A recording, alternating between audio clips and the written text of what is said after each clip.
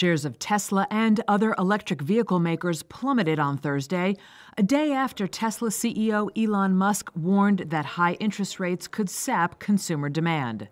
The world's most valuable automaker sank more than 9% and was set to lose about $70 billion in market value. On a post-earnings call Wednesday, Musk said he wanted more clarity on the economy before ramping up a planned Tesla factory in Mexico. His concerns? High borrowing costs that could deter consumers and, quote, paycheck-to-paycheck pressures on American workers. The comments marked a change in tone from Musk, who last year said his company was, quote, recession resilient. The EV maker missed quarterly revenue estimates by the most in more than 3 years despite hefty price cuts. Tesla is not the only EV maker worried about demand.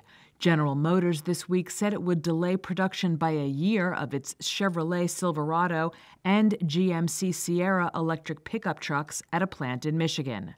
Ford last week said it would temporarily cut 1 of 3 shifts at a plant that builds its F-150 Lightning pickup trucks.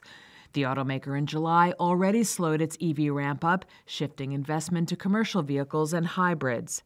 And EV startup Lucid reported a near 30% plunge in third-quarter production this week, while Amazon-backed Rivian, which makes electric pickup trucks and SUVs, also disappointed investors this month when it shied away from raising its full-year production forecast.